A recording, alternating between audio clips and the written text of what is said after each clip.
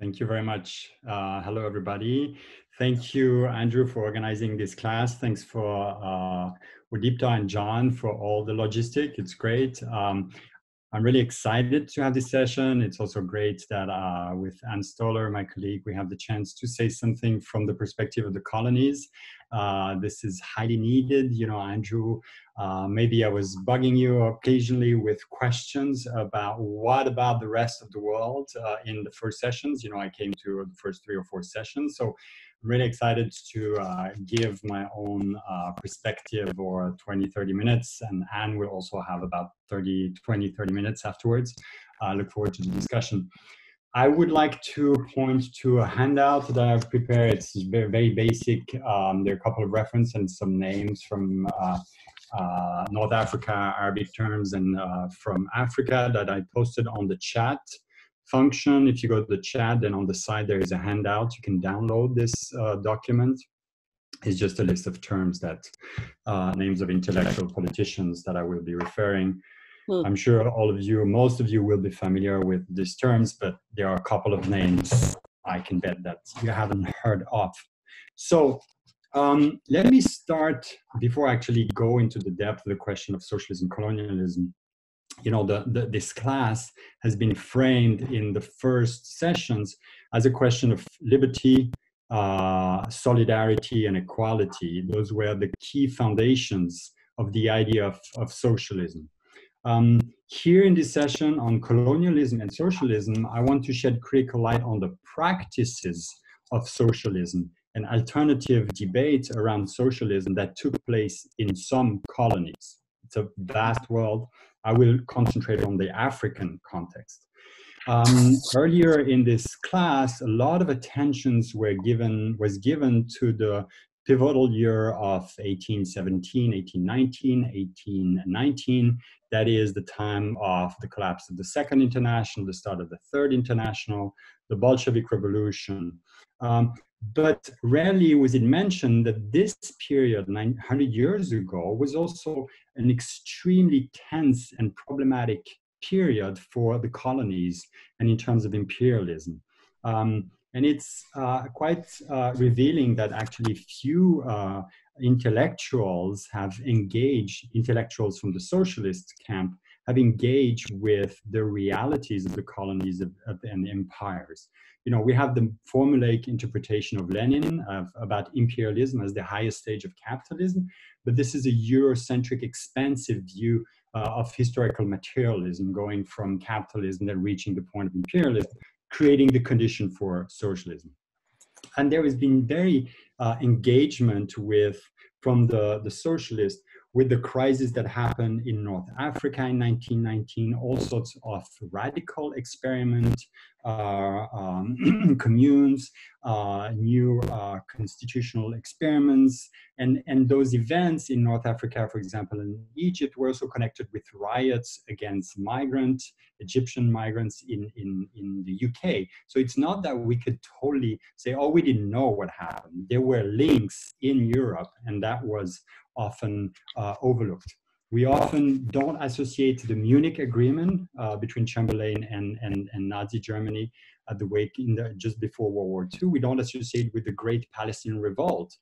England was in deep trouble with the Palestinian anti-colonial struggle and had to free some troops to crush the Palestinian Revolt. So the literature, even the great books, Hobsbawm, Rosan Vallon, those people don't address enough the actual life of resistance, radical projects that happen in colonies.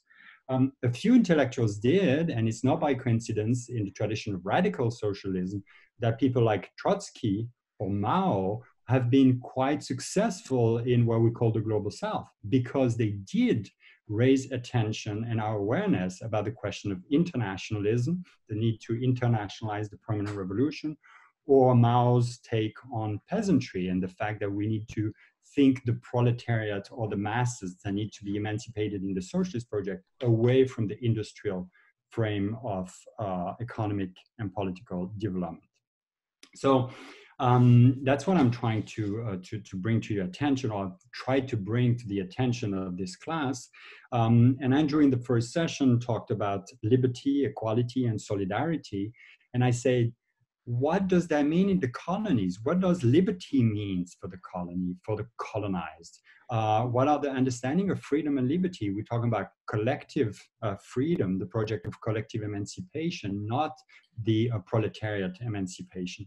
Equality, what does it mean for in the context of the colonization? It's not possible to have equality when the colonial system is precisely imposing a system, a rule of and by division.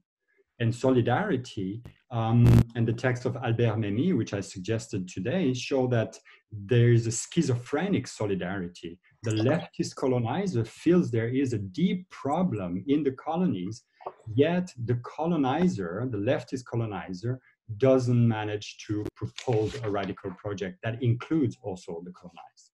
So in another session with Axel Honneth, Liberty, Equality, and Social Freedom, the idea that Axel Honneth develops is saying that socialism is about the recognition of the freedom of the others, which presuppose the autonomy of the human subjects. So Russ Bull criticized this approach, and we could say here for this session, how is this quote unquote normative force of the idea of social freedom, unquote, supposed to work in the colonial regime of divisions, denial of basic freedoms, and denial of equality? How does that work? So I'm trying to offer my own sets of answers today about the complications that the colony create for the theme of socialism and for the sociology of socialism. So I will give a concrete example from the case of Tunisia, on which I've been working in the last couple of years. And by extension, I will say something about the African experiments. African socialism, sorry, and some experiments in the name of socialism in the African continent. So Africa, with all the caveats, is not truly my field. I don't have a lifelong achievement like Anne has with Indonesia, but I think it's revealing of some of the tension. I could say something maybe in a Q&A about the specific question of socialism in the Arab world, in the Middle East, where I'm more familiar. Arab socialism was a big theme. There you have different, political economy factor, oil, etc., the rent. But some of the points that I will highlight in Africa are also valid in the Middle East. So I want to try to tackle the question of socialism and colonialism from two perspectives. First, I want to see what socialists said about the colonies and what did they do for the colonies, and how did socialists acted and argued in the colonies. So this is the historical moment of existing colonialism.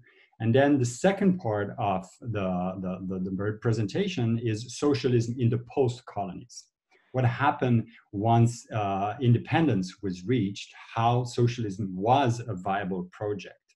And in both, for the two main questions, the short answer is that very little happened. For the first question, the socialists, the leftists, I believe, did very little to actually help the colonizers' struggles. And there were also few cases of socialism in Africa in the post-colonies. There were cases, but then it brings the question, why is it the case? So with those two questions, I want to make clear that to address the question, is socialism not apt for the colonies, is not the same question as is socialism not apt for the post-independent countries. So we need to look into the details to understand exactly what are the problems. I'm not going to say anything about the Communist Party in the Middle East. I can say something. There were a few instances where Communist parties were present in Iraq, in Syria, in Palestine.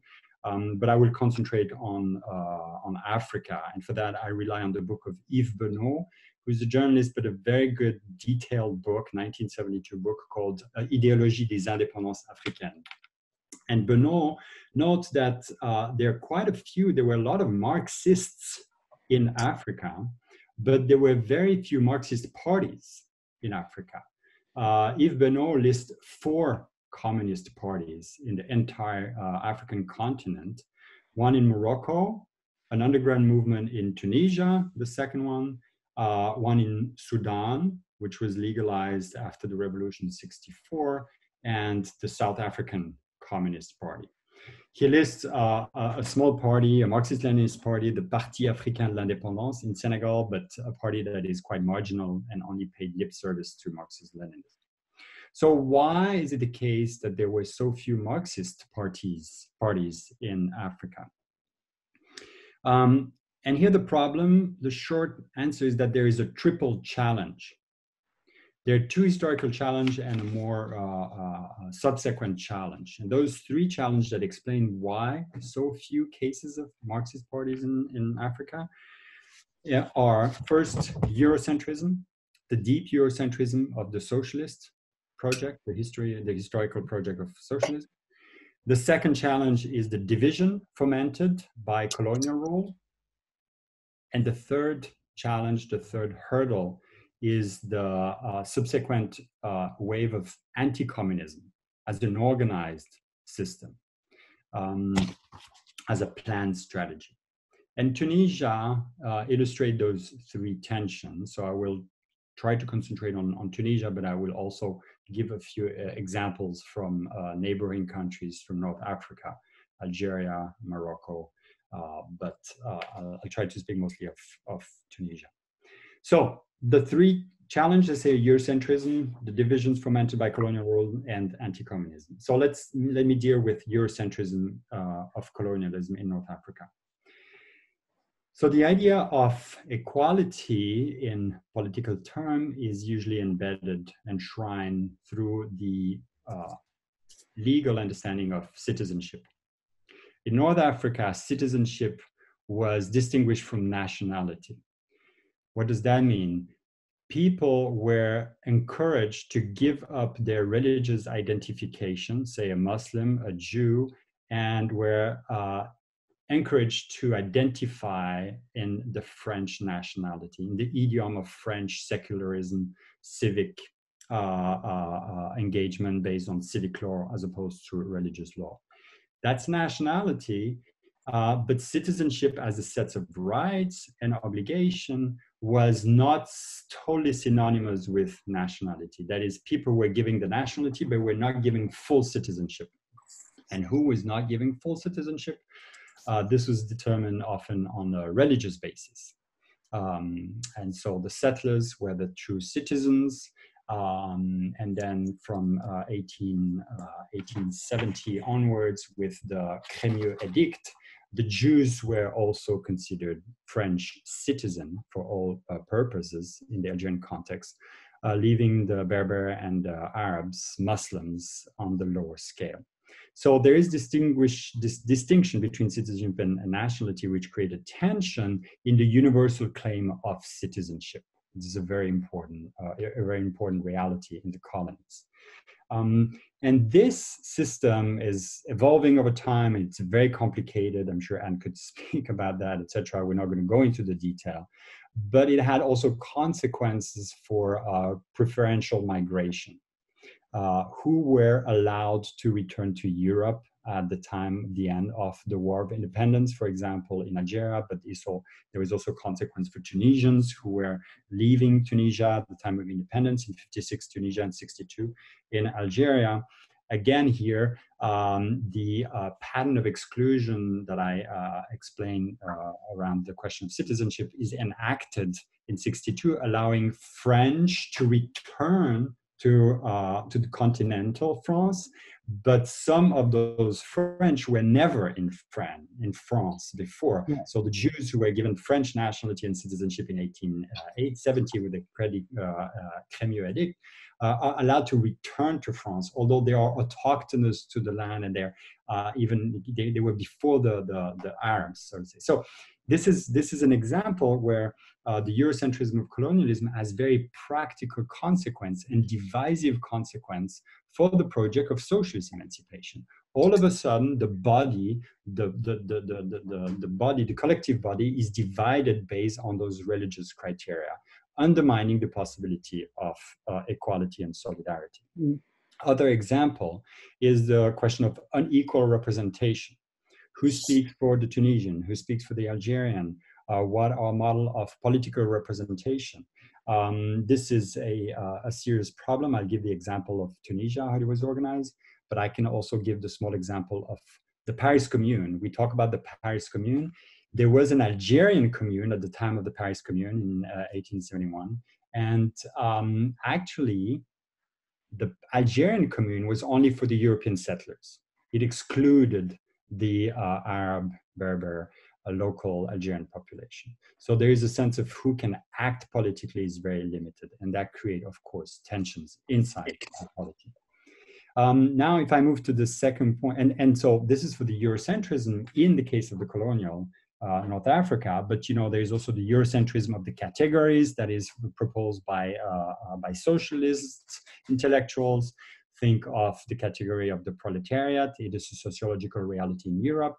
It's hard to find the actual proletariat as an industrial body force. The Asian modes of production, something that is very important in Marxist theory, is a very Eurocentric category.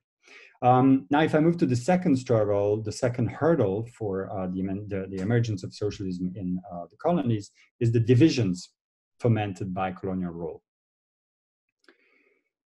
In Tunisia, the colonists divided, and they did the same in Morocco. A part declared Tunisie utile and Tunisie inutile. So Morocco is the same. So basically, the land along the coast is seen as the useful Tunisia, and the hinterland, the rural background, is described as useless Tunisia. This is the term that was used in the colonial term.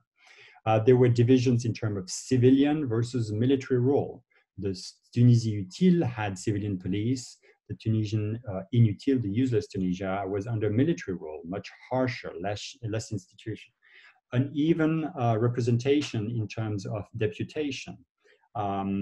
Uneven exposure to the legitimate institution of coercion. So we have here one famous phrase of Frantz Fanon, the wretch of the earth, who says that the colonial world, I quote, is the world cut into two.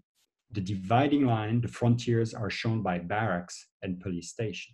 And those barracks and police station are there where there's capitalist extraction, where there's extraction of the phosphate, etc., the mining industries. So this is another example of the division. And the socialists knew exactly what was happening. It's not that those divisions and the deepening of those hierarchies was done somewhere far. I mean, this is done under the eyes of the leftist colonizer or the colonizer at large. And then there is the strategies, which comes maybe chronologically more later, a couple of decades later, which is the anti-communism as a shared strategy, as a planned strategy, with devastating effects.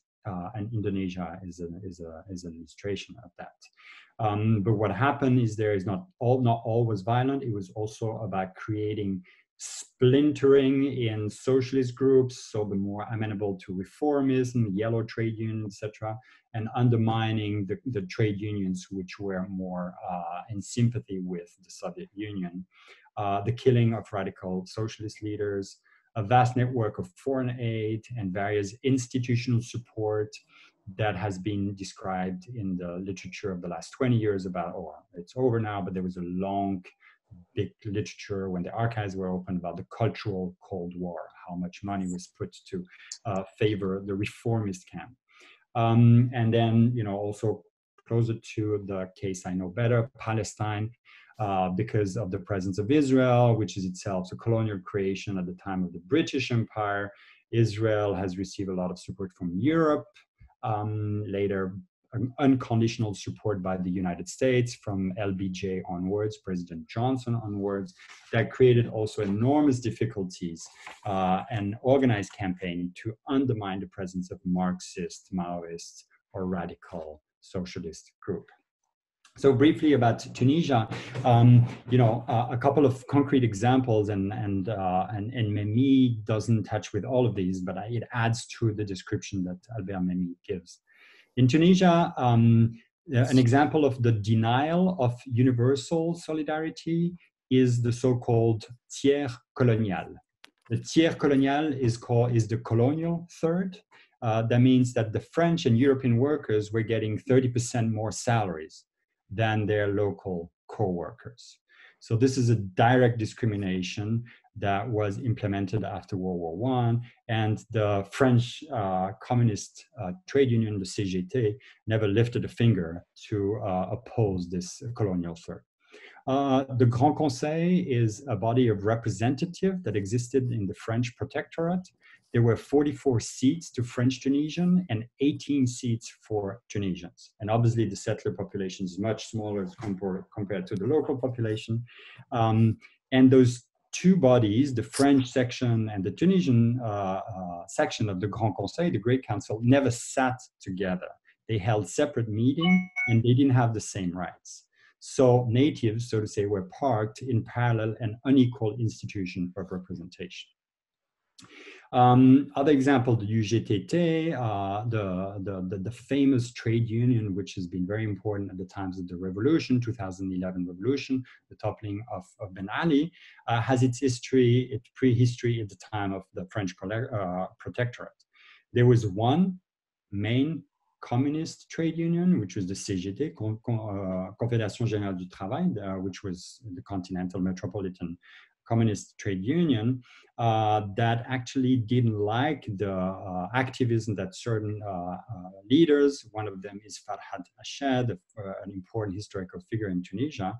So Farhad Hashad militated inside the CGT, the Tunisian section of the CGT, for Tunisian independence. He was expelled from there. He had all sorts of troubles, and he established in 1946, if I remember, the UGTT, the Union Générale du Travail, Union Générale Tunisienne du Travail.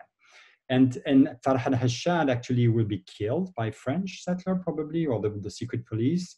He's assassinated in 1952. But Farhad Hashad actually was in contact with the US trade unions, or the International Confederation of Free Trade Unions, which was created after World War II, when there was this big moment of the Cold War of the trade unions. Would they support the Soviet-leaning World Federation of Trade Unions, or would they support the American reformist camp? And Farhad Hashad got the support of the US by promising that the UGTT would actually side with the reformist trade union. So it was a deal that Farhad Hashad brokered for the UGTT, but also allowing independence of Tunisia in 1956, which France didn't like, and therefore Farhad Hashad was assassinated in 1952. So that's for the Tunisian case. Albert Memmi, in the text that I propose reading 20 pages, I think captured very well, very forcefully this leftist colonizer torn apart in Tunisia, seeing the actual discrimination, divisions deepened by a colonial system, yet doing nothing or being caught in this situation of not knowing what to do, and eventually defending the metropolis, the metropolitan project. So this is something that Memmi captures very well, but we could talk of other intellectuals. Gramsci also has some issue I could discuss, but right now I don't want to go too long. The issue here is that European intellectuals in the socialist camps have really a difficulty intellectually and organizationally to convey what is going on in the colonies.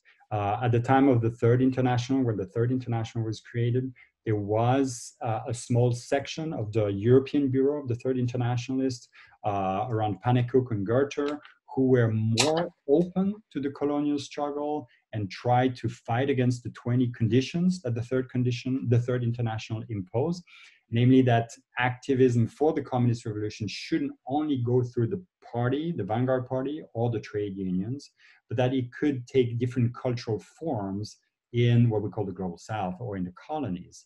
But those views of the European bureaus of the Third Internationals were totally sidelined, and Lenin closed the Amsterdam Bureau or the Berlin Bureau of Western European correspondent for the Third International. So that was a short experiment, but in general, very few were the radical socialist intellectuals that try to fight for or include the colonial condition in their consideration.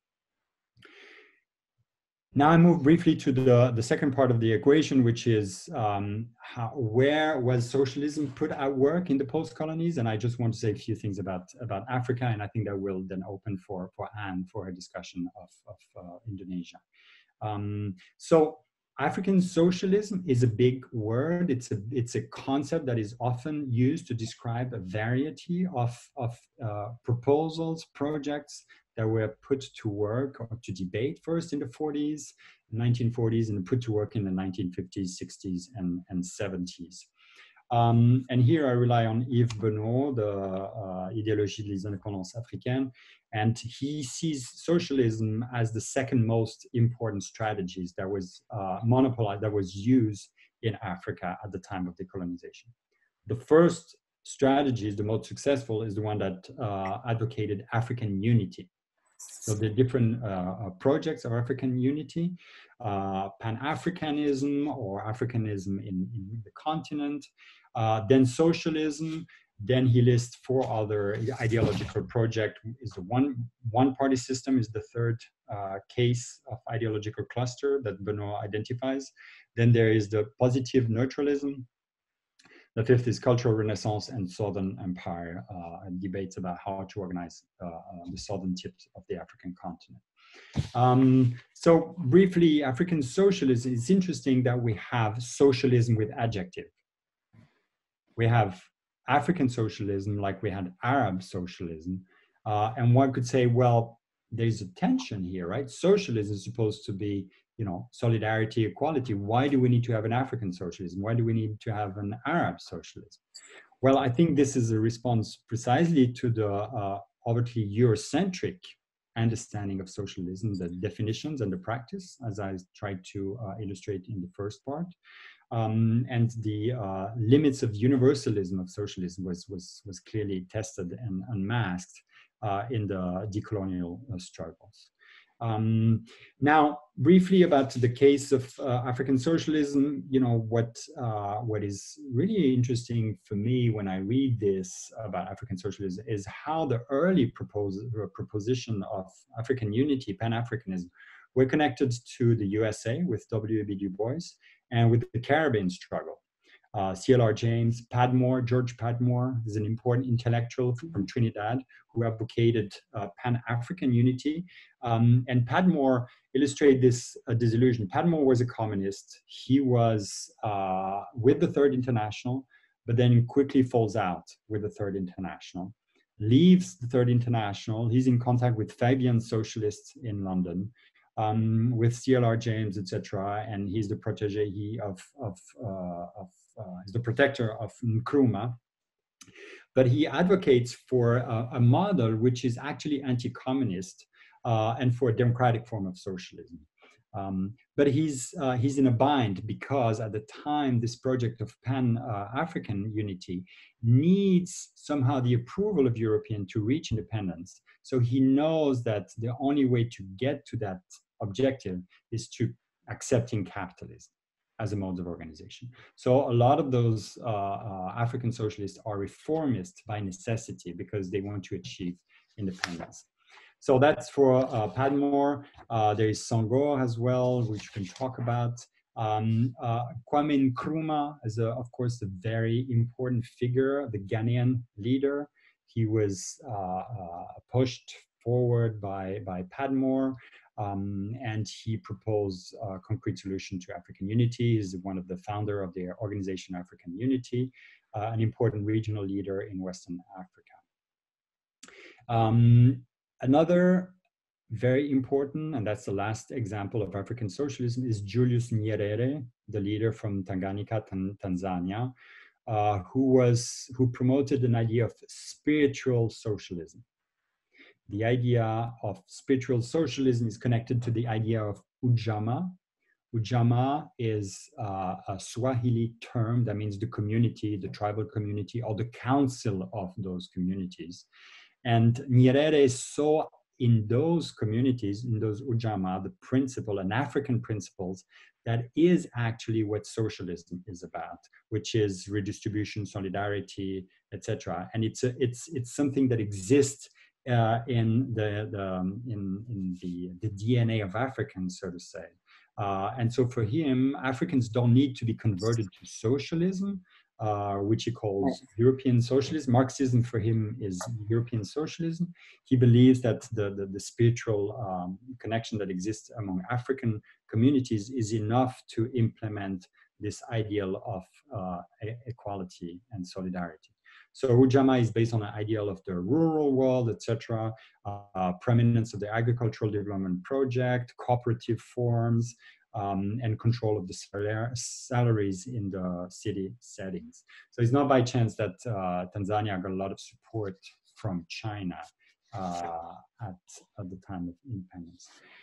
So I conclude with this anti-communist impact is that, you know, and I put a list on the handout, a series of intellectuals or leaders who have been killed at the time of independence.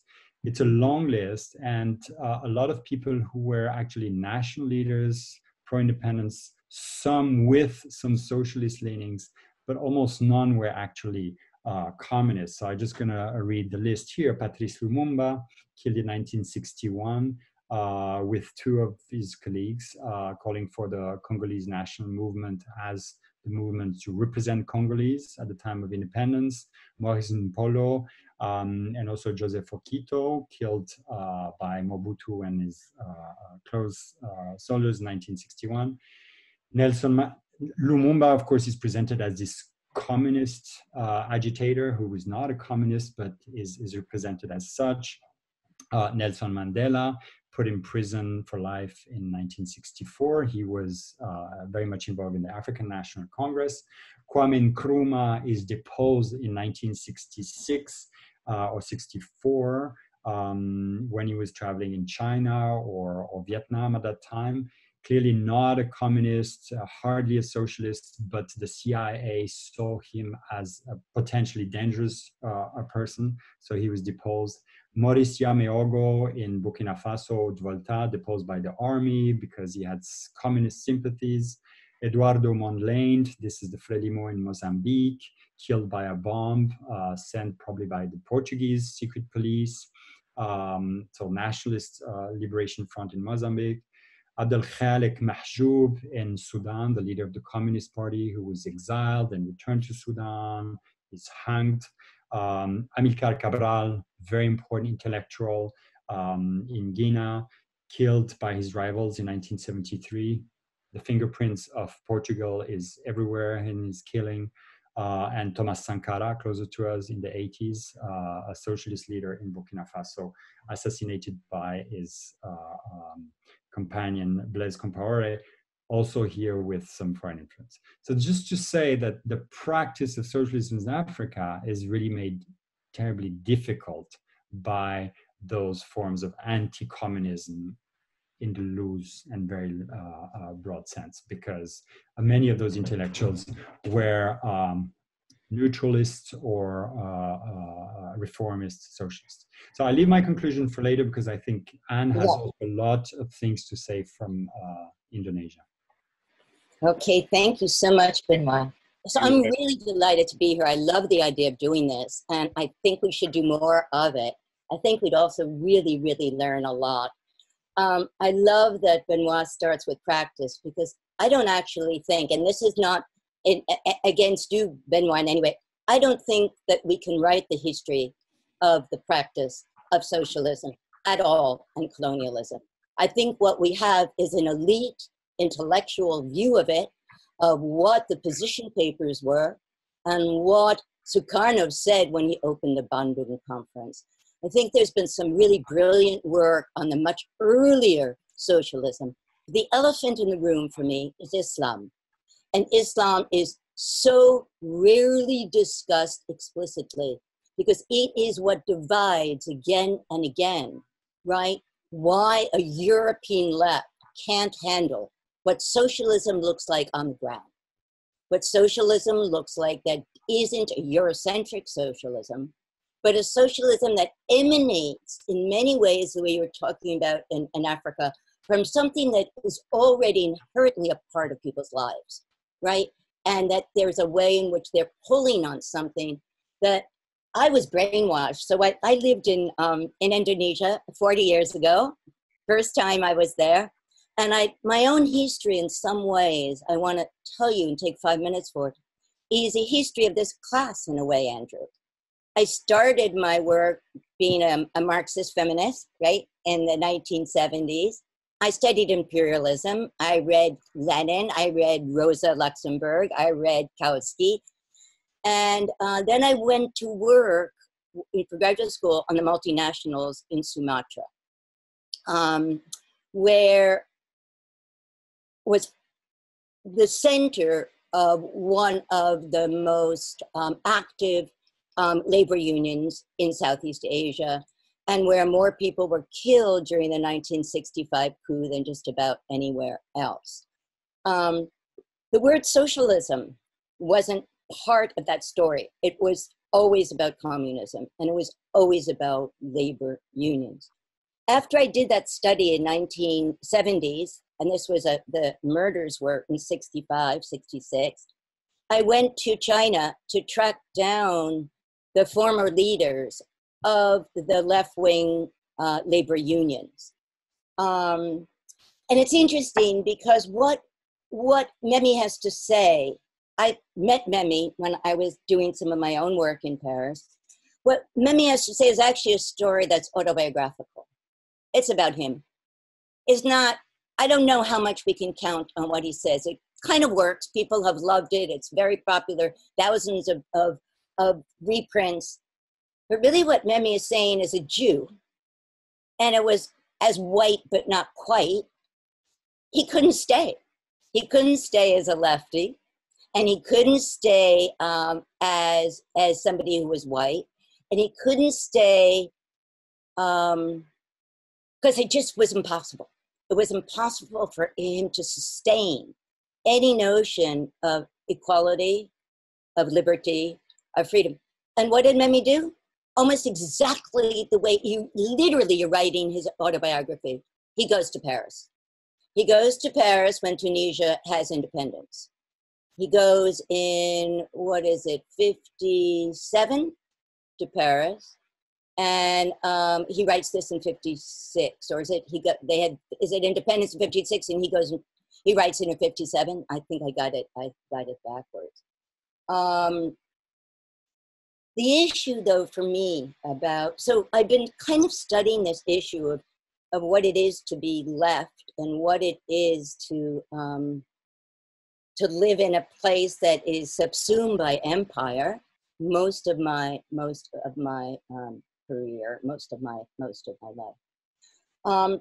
Something's happened over the last 8 years that all of you should know, and it's a really, really important part of pulling the thread from these early movements to what's going on now, and it's Bandung. And I don't know how many of you have heard about the Bandung spirit. Could you just tell me, has everybody know, or is it, you're going, oh God, and of course we know. No. Okay. So at the American Historical Association meetings, Antoinette Burnett, who was a historian, a British historian, proposed a session at the American Historical Association on the Bandung spirit, which has become this extraordinary explosion of work around it that I'll tell you about in a moment. It was rejected because no one had heard of the Bandung spirit. The Bandung spirit derives from a supposedly non-aligned conference, right, in 1955, that where the major non-Western leaders of the world convened. Over the last 6 to 7 years, I would say, there's been probably 100 pieces that have come out on Bandung. Bandung as a spirit that is the genealogy of Black power. Bandung as the moment that explains Pan-Africanism. Bandung as the moment that can save us now, because internal to it was a notion of socialism that was not about Europe, that was about translating something in a way that it doesn't mean they didn't study in Europe. All these guys studying in Europe, they were all aristocrats from the places and vastly rich, the guys, most of them, who came to Europe and studied in Leiden, studied in Paris. Aimé César's wife, Suzanne, studied philosophy at the École Normale. I mean, how much more, privilege can you get? They moved through Europe, but they did something when they went back to where they were. And they didn't take the quotations all from Marx and from Engels and from Hegel. They did something in which they kind of indigenized in many different kinds of ways what socialism could actually mean to them. So in Indonesia, there's a newspaper that still exists, but it has a very different meaning. It's called Kedaulatan Rakyat. Rakyat means the people, and Kedaulatan means the sovereignty of the people. And it was a term that was part of the really, really early formation in the 1920s of socialism in Indonesia. The term was used. The later term became communism as the PKI, as Sukarno took over, as various ties to Russia first, and then those were cut, and then ties to China became stronger and stronger. Cadres went throughout China to study. But in the early 1920s, there was a young maverick, really quite brilliant student named Sultan Syahrir. And I'll send you all the references. I didn't do what Benoit did. His name is S-J-A-H-R-I-R.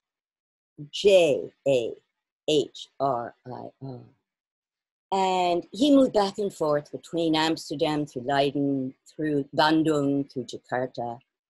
And way before the Bandung spirit arose, he was already formulating something which he called Sidikat Islam. Sidikat means the union, and Islam means Islam. And he was looking in 1917 and 1960 at the ways in which a socialism grounded in Islamic principles could live and survive. He was eventually killed off by the Dutch and exiled. But I think it's a very interesting moment of non-cooperation, way, way before there's a big sort of explosion of interest in those issues. Because he's looking at what he calls a kind of, there was something in the Dutch colonial policy called the ethical policy. And what he did is he turned the term ethics around to Islam and made the ethic that which emanates from Islam itself rather than from a Dutch policy. So these moments I find really interesting, why we've turned now to Bandung as kind of a moment of salvation. And what's very interesting, and one of the people who's considered to have been there and to have led it was Nkrumah. Am I pronouncing his name right? Nkrumah. Nkrumah was never there. He never made it to Bandung. Dr. Chatterjee writes about how he went to Bandung. Robert Young writes about how he went to Bandung. There's something about the myth, without being disdainful of it, a myth that exceeds actually what happened in that place. The reason that I'm so uncomfortable about practices is not because I'm uncomfortable about practices, Benoit. I think you're dead right to start with practices. Is that it's almost impossible to write about Bandung, about practices. Everything is about the speeches.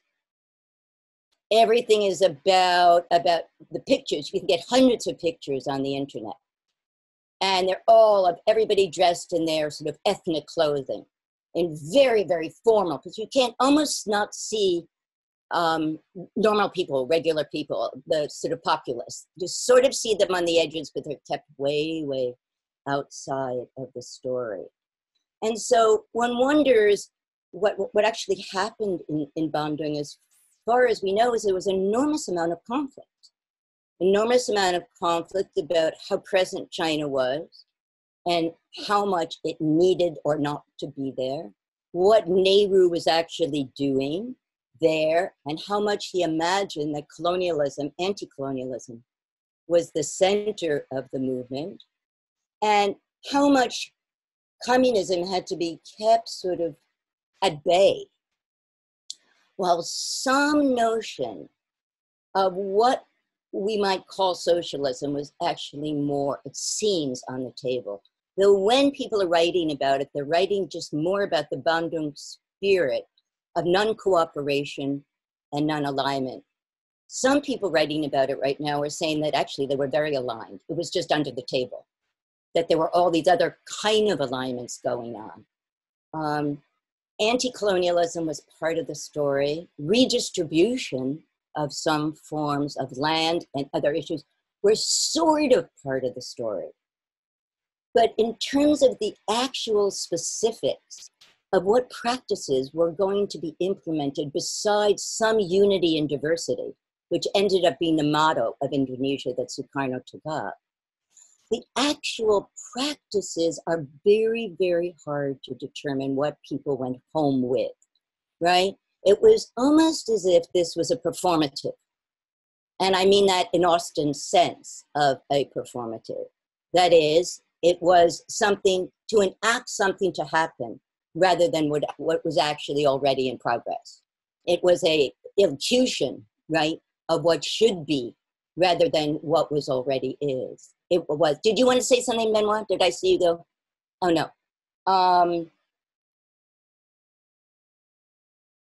So the notion that third worldism emerged, or that anti-racism, which is another really big part of the myth, that anti-racism emerged. I mean, somebody like Nehru was very against it, and anyone from the Middle East was furious about it because they didn't see themselves as Black. Or when Sukarno, during his speech to open up Bandung, said, and this is the first time in the world that people of color are coming together. Actually, many people from the Middle East were not happy about that declaration at all. So when I say it was a performative, it was even just a performative for some people and not for others. One of the things that I think is interesting that before Bandung is the way in which you can almost see certain understandings of practice that are more closer to what I would call practice. One of the things that Sharir emphasized was social pedagogy. I think that's a beautiful term. Social, it's a term that he used, that our pedagogy should be of the world and to the world, and a popular kind of pedagogy. It was, he called it an education of the masses, and a contemptuous treatment of what he saw as the moderate European socialists, who he called champagne drinking hypocrites. So the division between this socialism that was imported versus a socialism that was recalibrated in some way is still a history, I think, to be written. And it's still being written in really a very sort of piecemeal fashion. I just was in Indonesia last January, and as far as I know, there is now one book only on Bandung.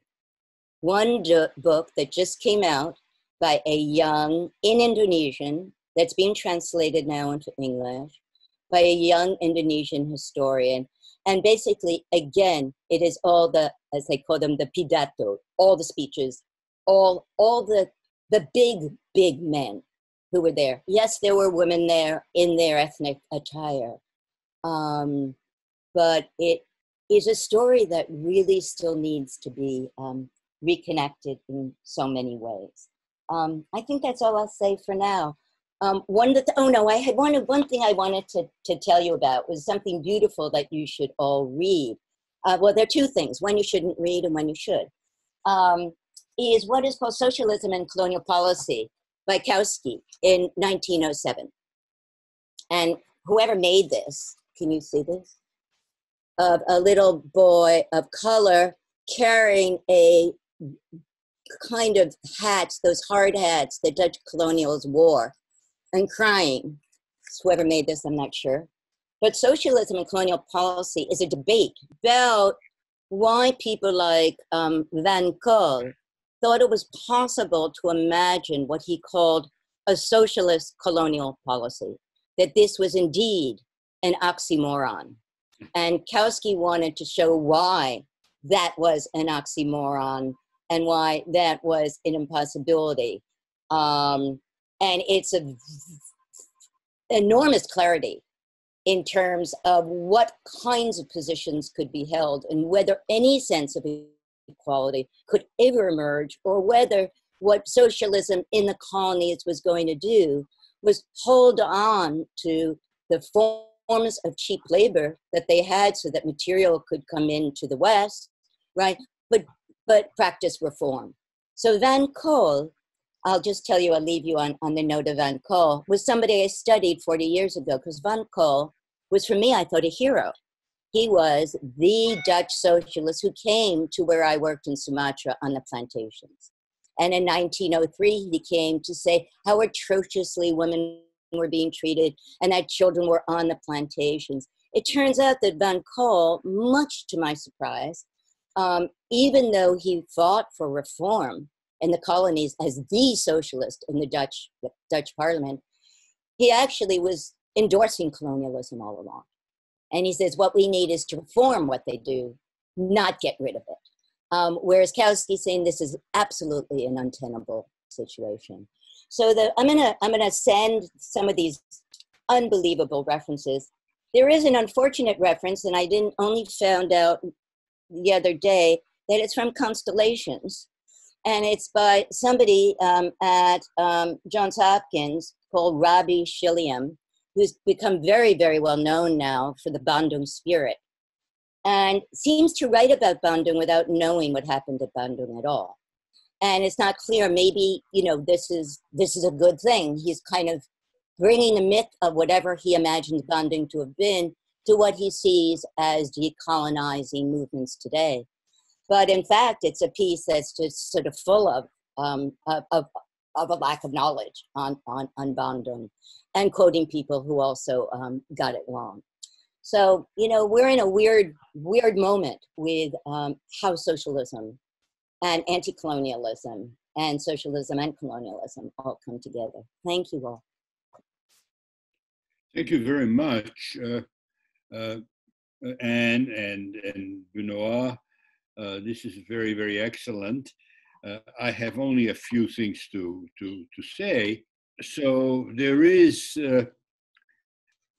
Roberto Memmi's text, but I want to actually talk about very briefly about something which the text doesn't even discuss, although I'm sure it's was very familiar to Memmi, namely the European origins of the ideas of the European left. So Memmi is leftist or radical, is in the colony. Either he is born there, she is born there, or immigrates there for some reason. But they take package with them, and that is a theoretical tradition. And I think rather than call it Eurocentric right off the bat, I would first call it European, right, in a sense that early socialism is an authentic expression of the injuries, of the dehumanization, of the economic hardship of a very specific people, first and foremost in the United Kingdom, who are undergoing early industrialism. So socialism, whether it is of Owen type or the Fourier version or any other version, is born in Europe authentically because it is responding to issues in Europe. This did not mean the development in itself of a Eurocentric theory, but it so happens that Karl Marx developed such a theory because of the linear notion of historical development, the idea of progress, and the assumption that modern industrialism is the telos, is the teleology of human development. So, for example, this also would push him in a direction that is even more politically Eurocentric. For example, his texts on India, which are pro-colonial in the sense that to the extent that India is going to have, is going to reach the telos in question, it will benefit from colonialism, which will represent its specific road to modernity and to the kind of thing that has to be achieved. But this is part of the heritage of European leftists. Anne very nicely points out that someone like Kautsky, and I think the same is true for Rosa Luxemburg and even Lenin, become nervous about this heritage and become critical of it, and they don't like it anymore. They are very critical of people who actually rely on it, either politically or theoretically, but they're a minority necessarily. Within the tradition, the works of the master were dominant, even if the master himself, for example, when it came to Russia, try to moderate some of these views. There may be other roads to the future than this British European industrialization road. So that's sort of one problem. And I think until really, and I think Benoit mentioned this, until Mao, who has to accomplish a revolution in a very different setting, until Mao, there is no radical transformation of this view within Marxism itself, and probably one could even show that Mao did not go far enough. And so this is one issue that has to be confronted, and I think that in that sense, reinventing or recalibrating, as Anne says, socialism in each and every place was necessary. First of all, as Mao already recalibrated it for a peasant country, but also recalibrating it in other senses. Yeah. I think the traveler of Alberto Memmi recognizes a couple of these senses, but he cannot or she cannot do anything about it. And this has to do with not just the ideological baggage he or she carries, but the ideological frames that he or she confronts in the colony. Because Memmi stresses two dimensions of this, but I think probably there are many others, but these two are the big macro ideological frameworks, namely religion and nationalism. Yep, those are the two. Religion and nationalism, because whether it is Marxism, but I think this is even true for Owen and Fourier and Cabet and all the rest, for them, religion belongs to the past. And not only does it belong to the past, all the way down to Castoriadis, it is also heteronymous. It is not consistent with human autonomy, however you're going to define it. So religion is a problem from the outset. And yet, in a colony, and of course even in a post-colony, the traveler or the colonial, let's call him only her colonial and not a colonialist or a colonizer, but still a colonial, initially has to encounter this, which is inimical to what he or she has learned to believe, and it's on a very deep level that religion challenges those beliefs. And nationalism similarly, because as one learned right away, if one was a Marxist, and certainly this is learned within the socialist movements, the working man and woman does not have a country. Suppose it doesn't have a country. They're supposed to have solidarity, not just with the workers of their own country, but international working class. And the reason why the umbrella organizations are always named the international is because such an attempt is made to, in fact, internationalize the struggle. Trotsky's permanent revolution becomes an eventual political development of that on perhaps the highest level. But the colonial discovers in the colony, maybe nicely puts it, that nationalism and even ethnicity are defense of the colonized, are forms of defense of the colonized. Exactly. They cannot just be without nationalism, because nationalism is a way to fight. And indeed, religion and nationalism, sometimes even together, are ways of fighting the presence and the oppression and the dehumanization instituted by the colonialist and the colonizer. And so in that sense, the conflict between the views of the socialist run into very, very serious issues with the inherited ideologies. Can I just say one little thing, Andrew, that I think is important to think about, and we won't have time in this seminar, but I think one of the things that we've done here is we've left in a very kind of conventional way what the political is, and assumes that we know what it is, right? That I don't mean you're being conventional or I am. There is a convention we're subscribing to here that is in the terms of parties and its terms of organizations.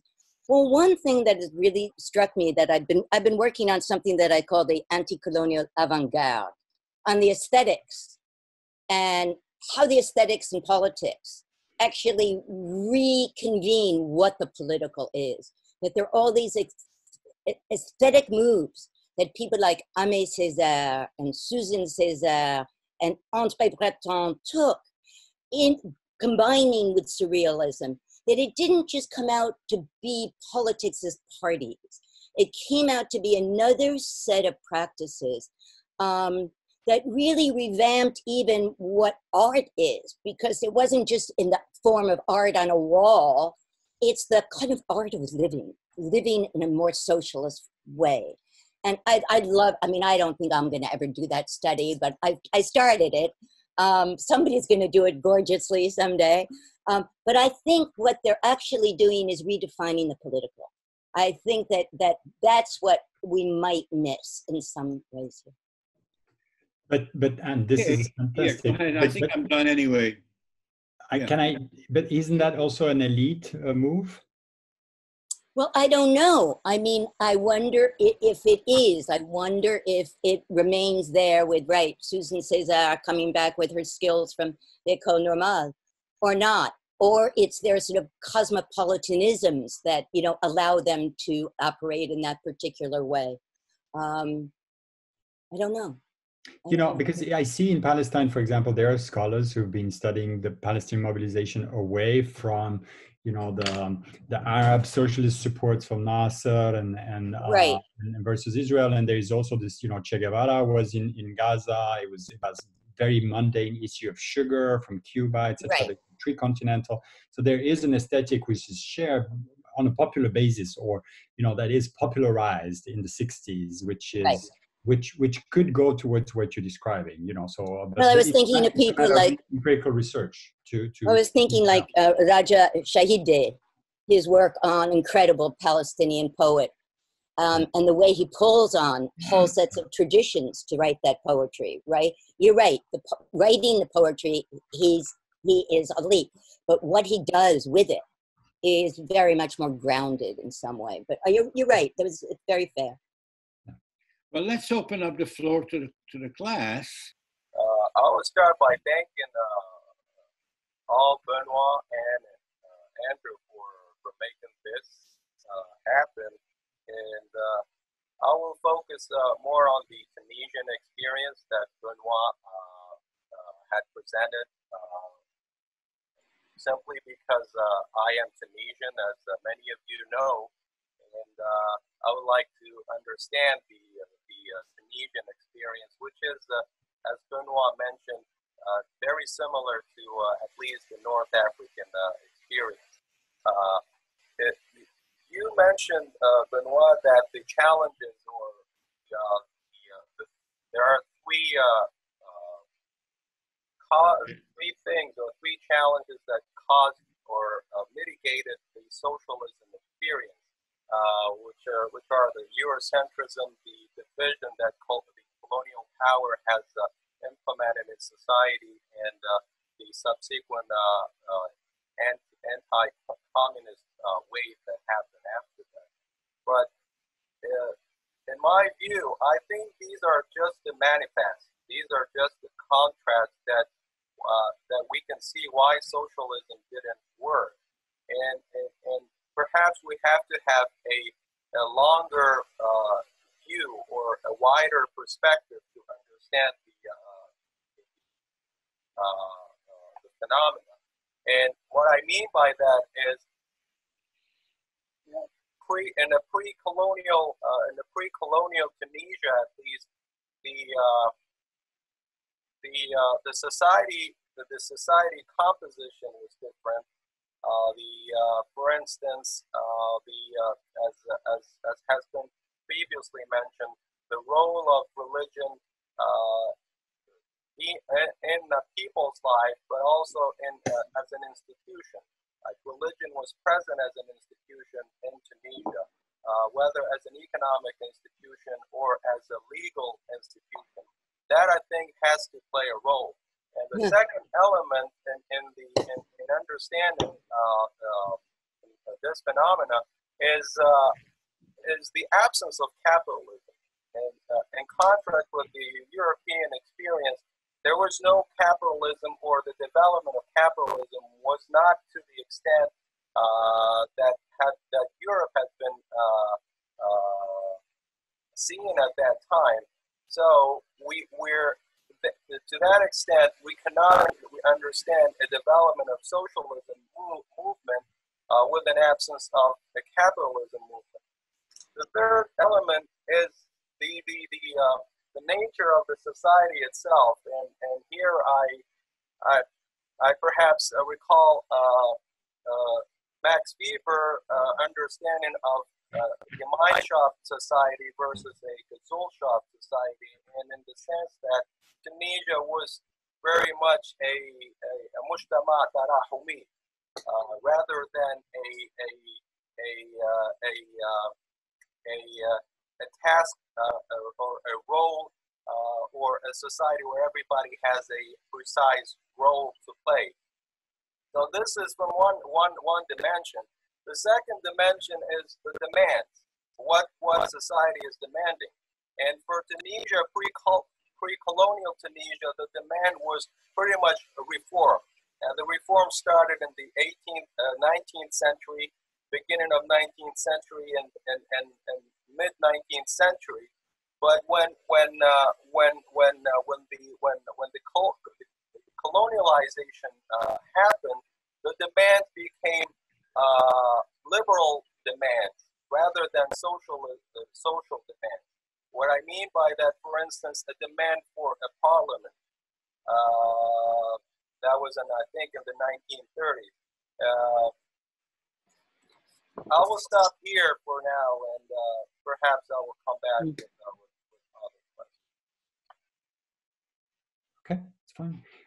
Yeah, thanks, Abdullah. This is absolutely an absolute fair point that the long durée perspective might generate a different analysis, and I think it's an absolute fair point, and I'm glad you bring that. It's I think what you're talking about is the role of bourgeoisie, class formation in the Tunisian context, and the question of religion favoring economic development, not. And so this is absolutely valid points. I mean, it's a complication not to take the colonized society as a homogeneous block, or as if everything starts with colonialism. And I'm also very much allergic to that type of analysis that just start with colonialism and that doesn't look at what happened before. And, you know, I'm writing a chapter on Yemen and Tunisia before colonialism, at the time colonialism and citizenship nowadays. That's the book I'm finishing now.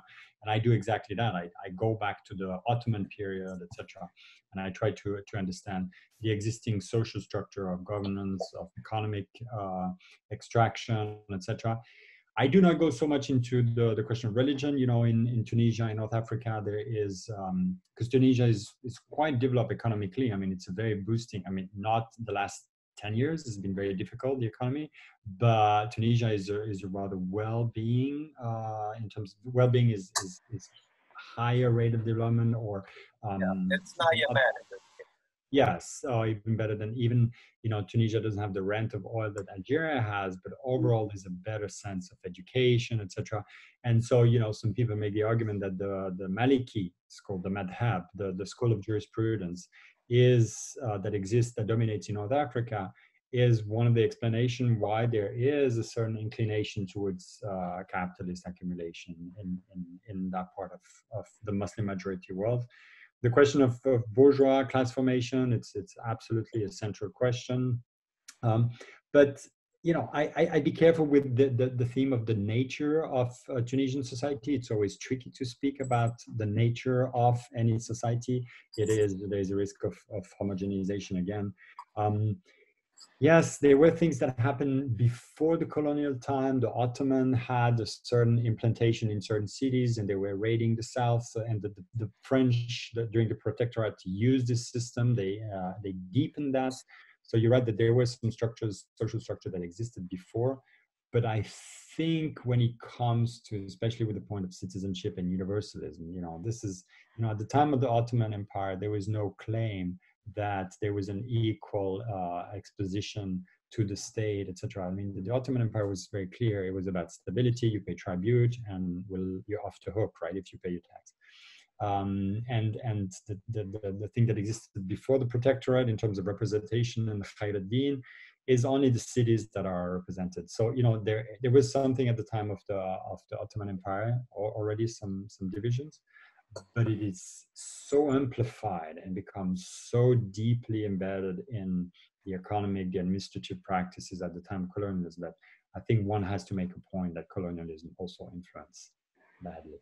But anyway, I take your point about the long jury perspective. It's a very apt observation.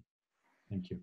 Yeah, well, about the post independence, can you elaborate more about the failure of socialism post-independence, the Nasser experience in Egypt, and also there was a very brief experience of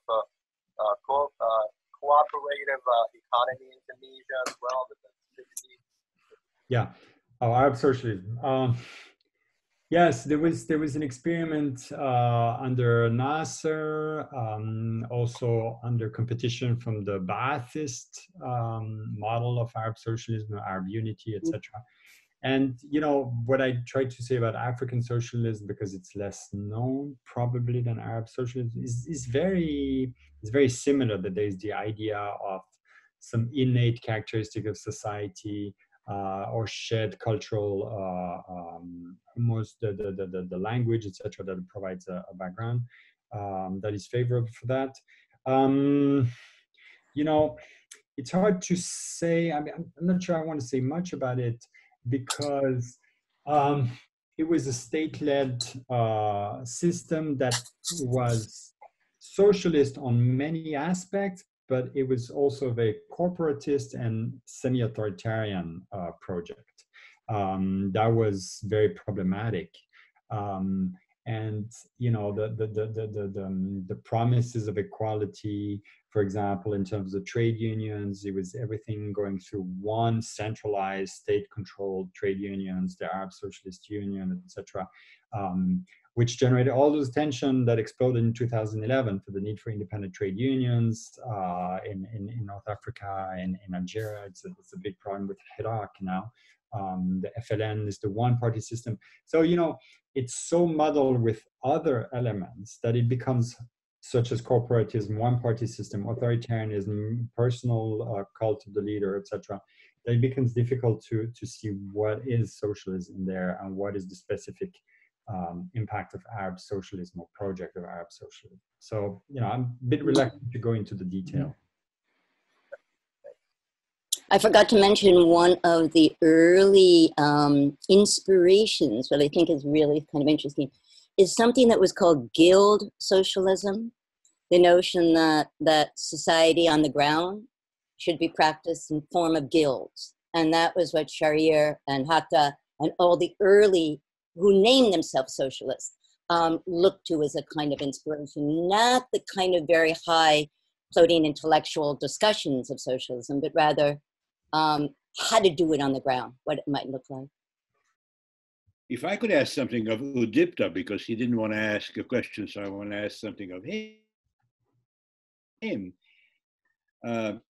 Namely, as a matter of fact, Nehru was at the Bandung conference, but Yes. Nehru, but almost everyone said that Nehru was very unpopular, whereas Chu Enlai was a star. That's right.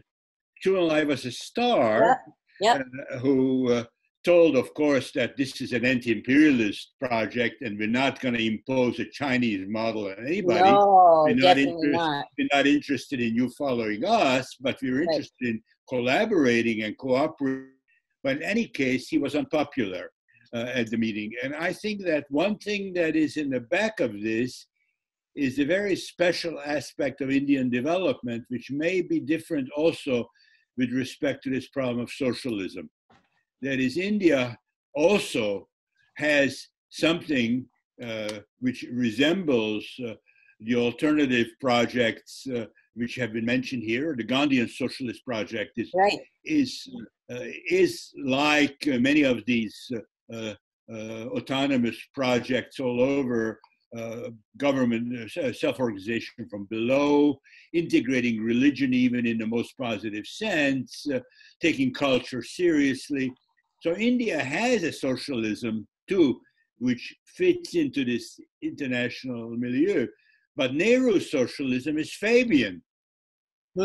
Nehru brings social democracy in a version into India. And more or less, this is the dominant form. How could India be so different in this respect than many of the other countries? And what is anything to be learned from that? Of course, today, obviously, we would say that this tradition is in trouble in either of its versions, whether Gandhian or Nehruvian. But at least it had a successful run for some time. So why was India so different than Black Africa or the Maghreb, or even, I think, in most senses, Indonesia and the Pacific? Yeah, I guess I can try and address that question. But it seems to me that the particularity of India's trajectory with socialism has partly to do with the fact that, again, like many of the other cases that both Anne and Benoit pointed to, socialism became somewhat resignified in the anti-colonial use of it, in which there was a shifting of categories. One that did not center around necessarily just labor, but socialism in the Indian context came to grapple with the question of caste, and this became central in the Constituent Assembly debates, where almost implicit in all of those debates was that the social question in India was one that has to revolve around caste, and not just labor. I think that played a significant part. But the other part, I think, has to do with Nehru and the trajectory of the Congress Party itself, because the Congress Party was extremely heterogeneous. And I don't know much about many other anti-colonial parties as such, but the Congress Party was so heterogeneous and pluralistic in the kind of participants it had, and it included people from the right, the conservative Hindu traditional right. It also included people from the left, much more progressive and almost communistic. But what happened was during the moment of independence, there was an internal split with the communists and the socialists becoming more and more dissatisfied with the Congress, and they decided to break away. And they formed the most sort of solid opposition to Congress. And I think that had an influence in how Congress would act. So they although the left parties did not have any significant power, but they I think had a pull on Congress. So they were driven more towards taking seriously the question of redistribution and the state becoming more and more developmentalist. And then the third, I think, is just the particularity of Nehru himself and his own intellectual development, definitely influenced by Fabian's, but also some originality in his work, which is to rethink about what the role of the state is and what even constitutionalism would look like in the Indian context.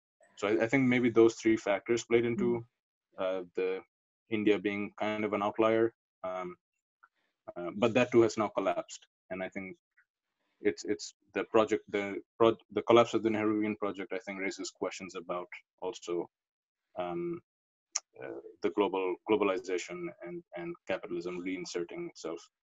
Yeah, I could just say this, and then there are some outliers because in a way that the argument is presented, I know that Benoit didn't mean to universalize it, and Memi obviously is writing about North Africa, but there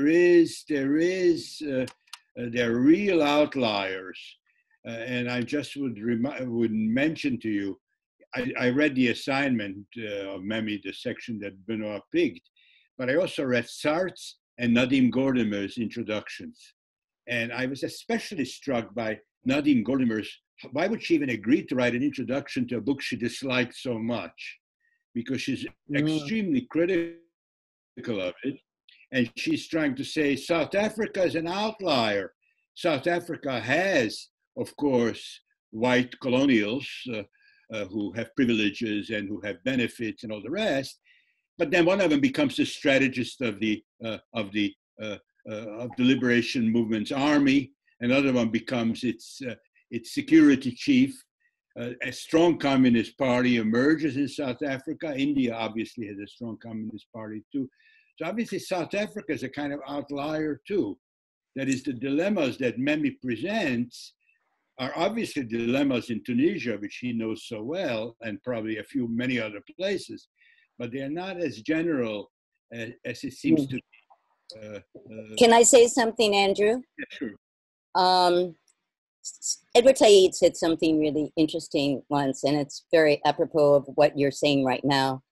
Every single empire has seen itself as an exception, no matter what, which only tells us that our own analytic and the conceptual kind of map in which we understand how these things work is pretty off. If everything is an exception, then what is the one that's the archetypical one, and why have we chosen that one? I've actually written a lot about that problem, but I don't know what. A lot of work is done in arguing that you're the exception, and for Nadim Gordimer to say, well, we had X, we had good guys too, right? Or not. It's part of constitutive of the whole political project, not an exception, I'd argue. Okay, Miranda, go ahead. Okay, this is a fairly broad question, but I'm just wondering how. I guess this is a question on the socialist project and specifically settler colonialist context. And I was just wondering, Anne or Benoit, your thoughts on the experiences of the colonized under settler colonialism, whether they kind of complicate or find practical or intellectual allegiance with your analysis so far. Anne, you want to go first? Oh, well, you can talk about Israel. Go, please. No, I mean, look, I mean, for me, thanks, Miranda. It's a great question. Yeah. It's a great question. Yeah. Thanks for raising it. Actually, I skipped the conclusion because it was too long and I want to have time for discussion. I'm glad we get to that part.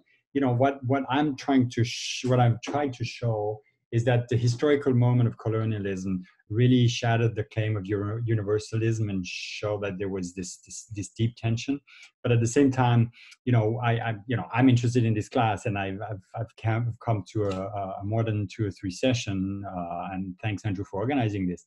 We shouldn't throw the baby with the bathwater. It's really important to keep the focus on emancipation, and I put the accent on the practice of emancipation, to say that we can learn from past colonial experience to understand the current colonial experience. And one of my conclusions was precisely to try to bring home some of the points, or some question marks and questions, or themes of research, the aesthetics that Anne was pointing out, for the current condition, cases of colonialism.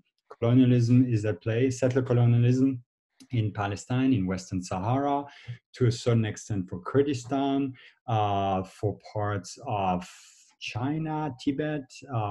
We can see it also at play in Kashmir, the Indian government, stealing a page from the Israeli government. And of course, here in the US and in Canada, I mean, there is this big debate about the extraction, how do we do with the resources, etc. So, there is something to be said about and I'm stepping on Anne Stoller's question of the duress and the ruination, the process of ruination, which is also at play in places where we talk. Now, that doesn't mean that we have to decolonize. I'm very critical to a certain understanding of what decolonization is and means, but we have to listen to what people say in the name of decolonization. I think some projects of decolonization are very problematic, but it is an intellectual injunction for us to listen to what is said, maybe what is practiced as alternative form of organization, etc. Resistance to extractivism, because there is a strong parallel from the colonial time with current situation of extraction. And I think there's a lot to be gained. Now, of course, those are only inchoate preliminary thoughts, and more classes of the kind would be needed. Anne. So, thank you for the question. I think it's great. I think that we put the emphasis in the wrong place. And I've actually just written a piece that's called on a colonial diagnostics in illiberal times. I think that written into democratic polities, liberal democratic ones, is already so many of the features that have been attributed to settler colonialism itself, that democracy itself already writes in so deeply, so many exclusions, that racism is already deeply, deeply part of its very constitutive making, that there's no contradiction because there never has been one. And we have had empire, imperialism with democracy without any contradiction for hundreds of years. So it doesn't pose a problem in some bizarre, horrible, kind of sordid way, right? That these should be seen as incompatible. They could always have been seen as incompatible. The question more is the Kantian question. Why now? Is it being considered in any way incompatible? Why now? What is this present that we're in which certain kinds of issues are being raised? But it's not as if they're new situations that haven't been, anyone who's written on the history of American democracy knows how many exclusions were written, how many people were not part of it to create a democratic polity. So that's how I sort of answer it for myself analytically and politically, is trying to understand. So why has so much of that weight been put on, and why is that so satisfying to so many people? Why do we have to decolonize what's already inherent to democracy itself? What is the need for that term decolonize? That almost is taking the blame off democracy and making it, well, we've been infiltrated by some of this old legacy stuff of colonialism. No, that's not what's going on at all, I would argue. what we have inherently as these preserved possibilities within democracies are these unbelievable inequalities that are just exacerbated. I want just to add also to can ping pong here, and I hear your point about I put too much emphasis on practice, and no, I didn't really mean you did. I meant I was being provocative, Fine, it's fine, and so I'm also responding here. I think what is important is that when we consider this question, there are practices, intellectual practices that are silenced. So Rosa Luxemburg is not talked enough. I mean, the internationalist Marxists tend to be marginalized for whatever reasons, ideological or etc. There are intellectuals, Mahdi Amel, for example, there is an Arab Marxist who's written about the colonial modes of exploitation, of production. So there are intellectuals within the Marxist traditions that are marginalized because simply we want to put it in terms of coloniality of power. They're not intellectuals that belong to the right geography, etc. And for me, the settler colonialism. So what I'm saying is that there's an intellectual practice that put the stress on internationalism.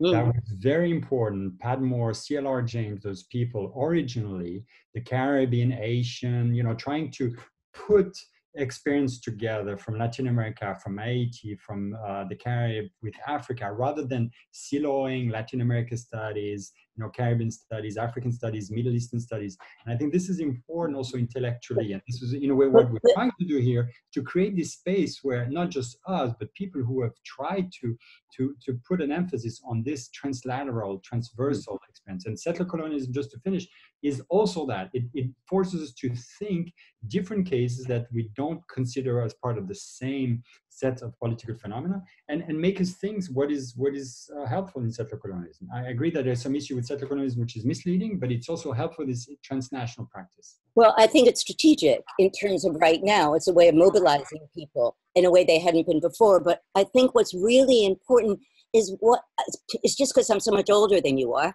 that these things, Rosa Luxemburg was not marginal when I was a student. That's where I began reading. That's what it was Lenin I was reading. It was Rosa Luxemburg. Because what I was studying was the Vietnam War. What does that imperialism look like? What is that form of imperialism? I was studying the Dutch East Indies. So it was like it was folded inside out for me. I never understood how racism could not be considered part of imperialism. There was no way in which and it took so many years to kind of calibrate, and then to watch all of a sudden people going, oh my God, racism is part of the story, or oh my gosh, imperialism, as Rosa said, is part of the story. The question is, how did that disappear?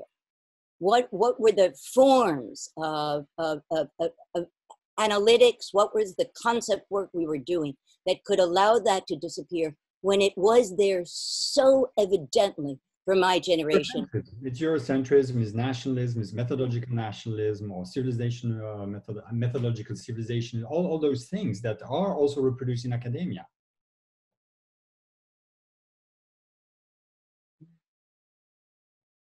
I think there's a story to be told, right? I don't think it's that they weren't there, though. I think it's really, we're watching, that kind of thing I called colonial aphasia once, in which it disappears and it comes back again and it disappears and, oh my God, we have it. And gee, I didn't realize it. I mean, it's like intersectionality. Like, who hasn't talked about race and sexuality, right? It's been talked about for decades, but now it's sort of revived in another form with another nominalism. Yeah, I just wanted to make a observation that I think there's a natural affinity between Islamic, modern Islamic attempts to kind of visualizations of a kind of a modern Islamic form and democratic socialism. So that was one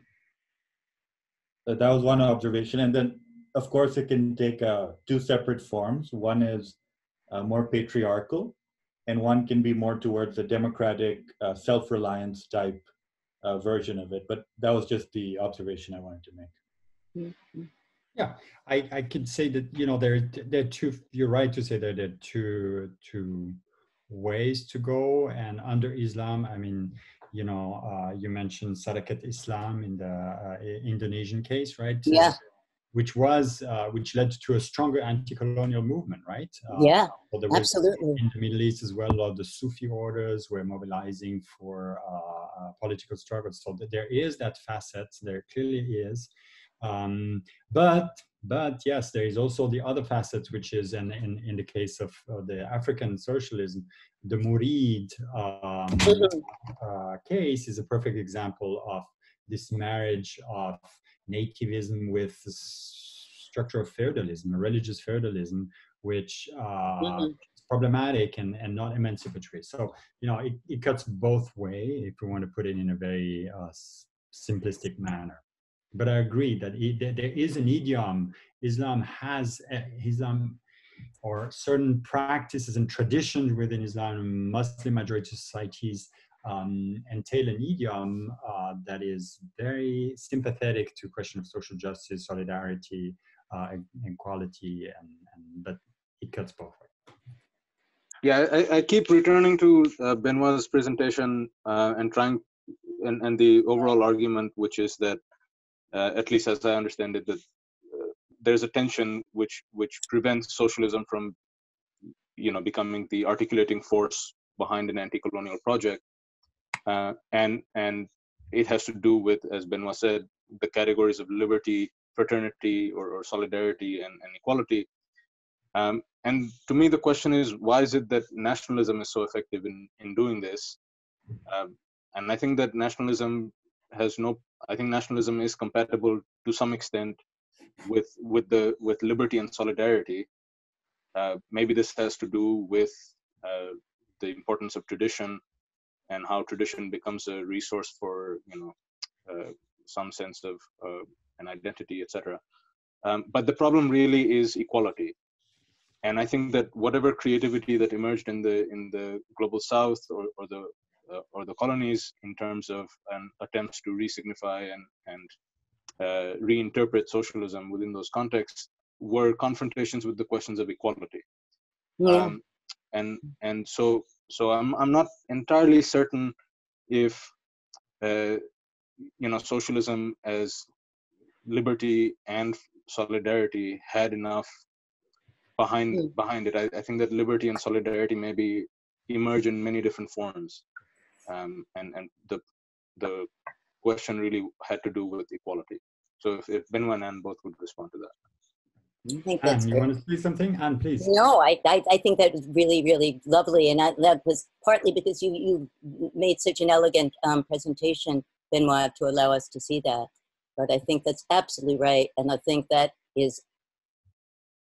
I think it's even deeper than just in the colonies. I think that equality is what undoes it over and again. Yeah. Right. Yeah, you know, this is fabulous. We need more sessions like that. Thanks, Andrew, for organizing this again, for John and Udipta for all this. It's really great. You know, but I'm not going to shy away from a bit of controversy with you, Udipta. You know, we have a reading group and we engage, and it's great to tease you and that you tease out some of the points that I'm making. Look, why nationalism is successful in promoting this idea of equality, etc. I mean, there are two very sociological reason. One is the emotions that the project of nationalism carries can be ritualistically carried out, repeated, etc. It's connected to the mission of the country in terms of the nation, you know, the soldiers, etc., the practice of citizenship. And nationalism also has these beautiful things called a limit, or the fact that people are misled by the idea that you have limits, you have borders, right? You have walls to put an end to that nation, to that entity. Whereas the practice that I'm talking about is so much harder to substantiate. The practice of transnationalism, of all those solidarities we're talking about, is much harder because you can't pin it down, you can't ritualistically reproduce them, etc. So nationalism has an easy win in that situation. It's very easy for nationalism to step up and fool people, to put it in Marxist, alienation and ideology. So that's my answer. But my point is that you cannot be leftist and nationalist. You cannot be leftist and nationalist. It's impossible. For me, this is a contradiction in the terms. You must be transnationalist, you must be internationalist, you must be translocal, call it whatever you want, but you cannot be nationalist. You cannot believe. As soon as you believe in the way, the belief that you can organize socialism within one country, for me, the discussion is over. This is not socialism. That's anymore. a whole other, we should start another seminar on that right there. Yes, yes. But you know, you have a problem, right? Because if you start up with the colonial situation, there's a colonizer and there's a colonized, and the colonizer is an external force. A place like India is so astonishing, right? This island is somehow gaining control over a whole world, but nevertheless, it's been done. And so then in such a setting, and you look at the Indian National Congress, right? But for that matter, the African National Congress too. And you will find that they bring together people of different social strata and groups in an organization to fight the external. And whatever else they want, the socialists within the Indian National Congress, that comes secondary. That will come some other day after we win the first fight.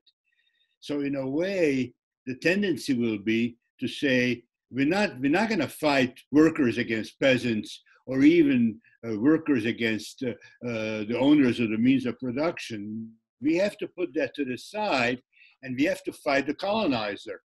So I think that the colonial perspective, which by the way, I'm not blaming you bringing it to the fore because that is the perspective of the colonized, generally the perspective of coloniality, I think opens the door to nationalism. It opens the door to nationalism. And, you know, we might lament it. I mean, Benoit, in a way, when you're shaking your head, you're like one of Memi's colonials who's in Tunisia shaking his head, but nevertheless, it's done, right? The nationalists in Tunisia dominate the struggle, and they come to dominate it for a very long time. And that's for strategic reasons. Normatively, many of them don't believe it. They agree with you. We should be universal and we should be egalitarian and we should have solidarity with human beings wherever they are. But politically, they play the nationalist card, which is true for even Nehru, right? I mean, it's true for Gandhi less so. Gandhi was very pure and he refused to do that. But still, the ones who really dominate are nationalists. And but so, you know, Andrew, what's really fascinating to turn this discussion around and to see how successful empires were at retaining both an extreme nationalism and patriotism and a notion of homo europaeus at the same time, of whiteness and patriotism that coexist together in this really powerful way. So how did that work? Why was that so possible to do?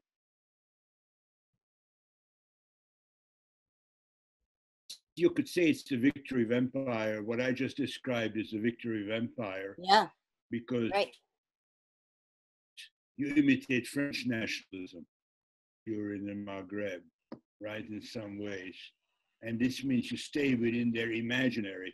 You stay within their imaginary. So as someone like Partha Chatterjee in his writings keeps on challenging the nationalists, because the nationalists cannot escape post-coloniality as it has been formed. So there is truth in that, and it's a trap. But it's a trap that somehow we have to recognize is a very attractive trap. Of course, but it's also one of those traps that, you know, when I talk about the anti-communism as a system, it's also pointing to that direction. Just take the nationalist road, right? And so there was, you know, even, and you know, the anti-communism or the anti-colonial radical project was not just a feature of the West. there was the struggle between China and the Soviet Union, for example, in Angola, right?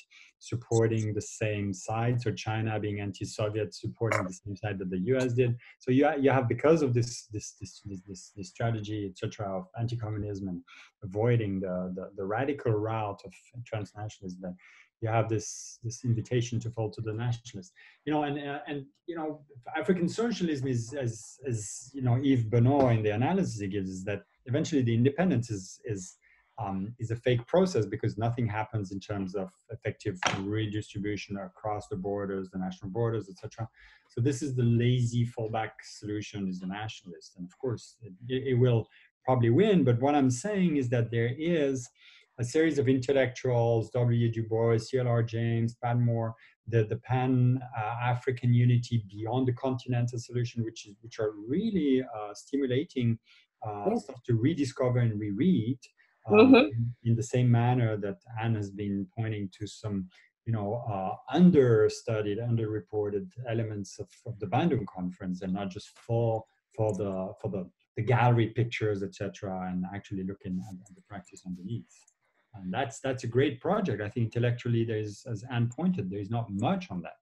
And that's for students, just, an invitation for students, PhD student looking at this, to go into that field.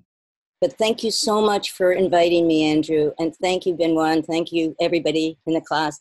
Yeah, thank you very much. And Benoit and you and the class.